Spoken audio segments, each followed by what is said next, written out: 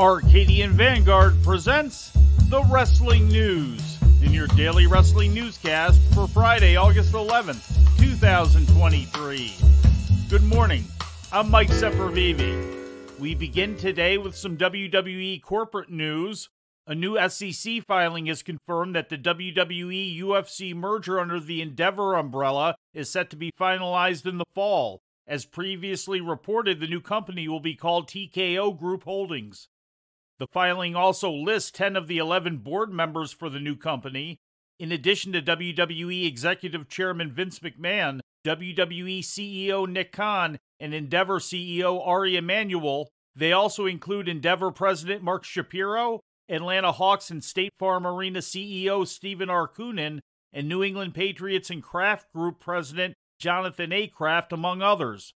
It has been noted that not included in the list at this time are Paul Triple H Levesque, WWE's Chief Content Officer, who has also been a board member of WWE since 2015. It is not known if he may be announced as the 11th and final board member. Last night's edition of Ring of Honor streamed on Honor Club and featured matches taped last Saturday night at the Bon Secours Wellness Arena in Greenville, South Carolina. In the main event, Shane Taylor defeated Gravity in the finals of the ROH World TV Title Eliminator Tournament to earn a shot at the title currently held by Samoa Joe.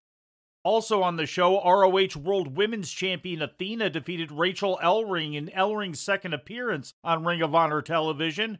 Ellering previously challenged Willow Nightingale for the NJPW Strong Women's title on the June 4th episode. In other selected results, Gates of Agony defeated the Workhorsemen, Tony Nese beat Pat Buck, Lee Moriarty topped Andrew Everett, and Billy Starks beat Robin Renegade. The Renegade twins attacked Starks after the match, but Athena made the save. I mean, it's one thing to take risks in a sanctioned time match in between the bell. Oh, come on, the Renegades. Okay. This is an interesting development. As Charlotte continues to pound away on Billy Starks, the Women's World Champion making her way down to the ring. Oh, wow! Robin wiped out! Whoa! Ducks the right from Charlotte! Forearm! From Athena to Charlotte! An update on the status of Wyndham Rotunda, aka Bray Wyatt.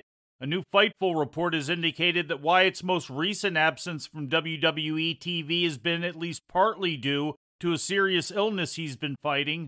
The specific nature of the illness was not made public, but it was noted that it was threatening to both his career and his life.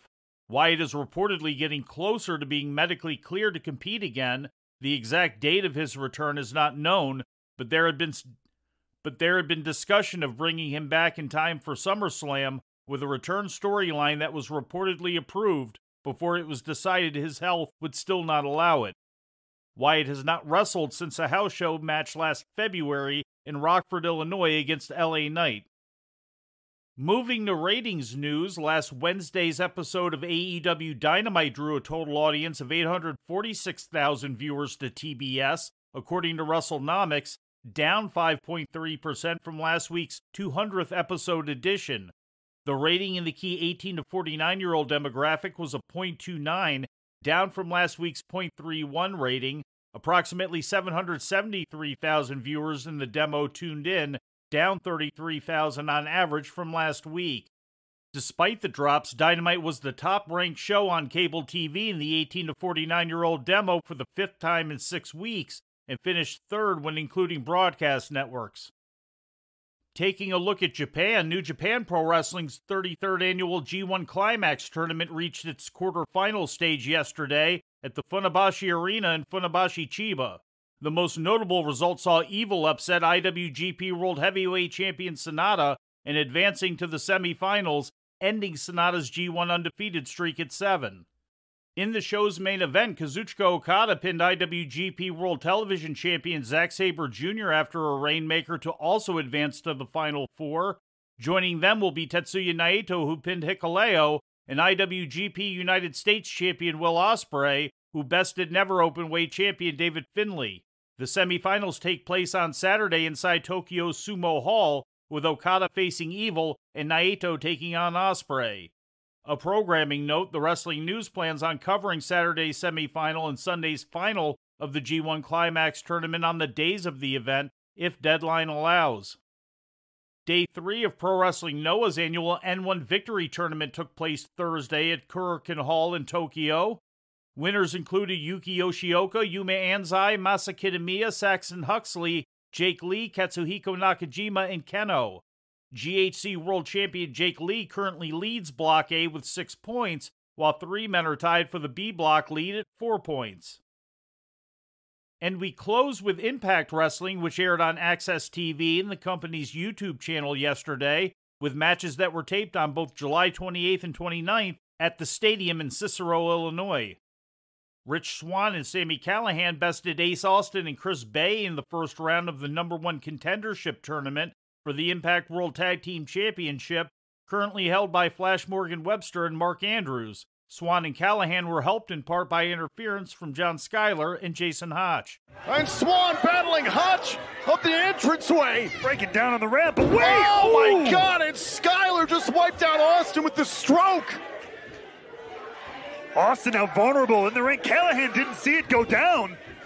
Oh, now Callihan taking advantage of the circumstance. Never saw the involvement of Schuyler. Callihan and Swann advance. In the main event, Brian Myers, Bully Ray, and Moose won a 6-man tag over Black Taurus, Laredo Kid, and Samurai del Sol. Near the finish of the match, as Bully Ray attempted to rip Laredo Kid's mask off, PCO appeared and menaced Bully before fighting off Moose and Myers. The last time we saw PCO, it was Bully Ray and Macklin lighting PCO on fire, but he lives! And PCO wipes out Moose and Myers, and Bully Ray trying to escape the French-Canadian Frankenstein! In other results, Kushida beat Speedball Mike Bailey. Dirty Dango defeated Bhupinder Gujjar. After the match was over, Dango was confronted by Jake Something, who sent the former Fandango packing after a punch to the face, and Jody Threat defeated Alicia Edwards. Frankie Kazarian had thwarted interference from Alicia's husband Eddie Edwards during the match, but after it ended, Kazarian went to hit Eddie with a kendo stick, accidentally striking Alicia. And before we leave you today, we'd like to remind you that however you consume your content, you can find the wrestling news 24 hours a day and 7 days a week across social media. On Twitter, follow us at Wrestling News AV. Our Facebook page is also Wrestling News AV. The Wrestling News can also be found on the Arcadian Vanguard YouTube page. And for those who utilize Amazon Echo devices, just tell Alexa to play the Wrestling News podcast. And remember to make sure you add podcast at the end. Once again, for daily updates, breaking news, and more, follow the Wrestling News across social media. And that's the news for today. If anything happens, we will be here to tell you about it. No clickbait, no paywall, just the Wrestling News. The Wrestling News is a division of Arcadian Vanguard, and the Wrestling Newscast is a production of the Arcadian Vanguard Podcast Network.